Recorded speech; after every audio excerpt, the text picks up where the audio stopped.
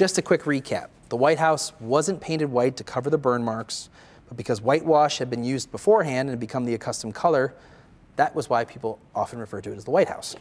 Andrew Jackson likely never planted the famous magnolia tree. Only later did an underground White House emerge beneath the building. The Marquis de Lafayette never put an alligator in the East Room. Roosevelt never banned Christmas trees. That wasn't a real thing.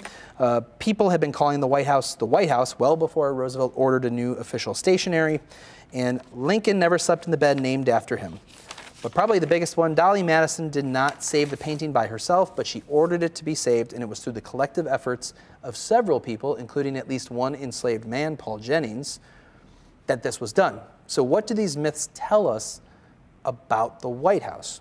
Now, because of the White House's rich and deep history, the conditions are optimal for inventing presidential and first lady lore and legends. But as we see with the Gilbert Stuart example, history is often complicated and complex.